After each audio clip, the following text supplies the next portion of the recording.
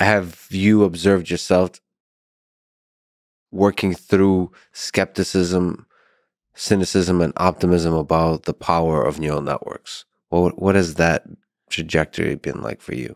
It looks like neural networks before 2006 forming part of an indistinguishable, to me, other people might have had better distinction on it, indistinguishable blob of different AI methodologies, all of which are promising to achieve intelligence without us having to know how intelligence works. Mm-hmm. You had the people who said that if you just like manually program lots and lots of knowledge into the system, line by line, at some point, all the knowledge will start interacting. It will know enough and it will wake up.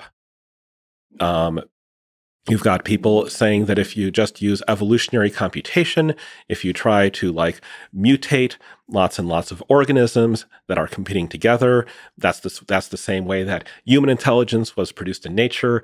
So we'll do this and it will wake up without having any idea of how AI works. And you've got people saying, well, we will study neuroscience and we will like learn the algorithms off the neurons, and we will like imitate them without understanding those algorithms, which was a part I was pretty skeptical because it's like hard to re-engineer these things without understanding what they do. And so we will get AI without understanding how it works. And there were people saying like, well, we will have giant neural networks that we will train by gradient descent. And when they are as large as the human brain, they will wake up. We will have intelligence without understanding how intelligence works.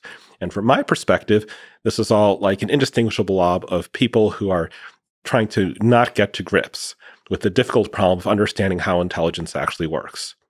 That said, I was never skeptical that evolutionary computation would not work in the limit. Like you throw enough computing power at it, it obviously works.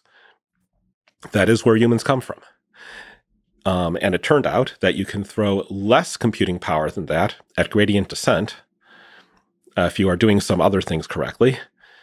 And you will get intelligence without having any idea of how it works and what is going on inside. It wasn't ruled out by my model that this could happen. I wasn't expecting it to happen. I wouldn't have been able to call neural networks rather than any of the other paradigms for getting like massive amount like intelligence without understanding it. And I wouldn't have said that this was a particularly smart thing for a species to do, which is an opinion that has changed less than my opinion about whether you can or not you can actually do it.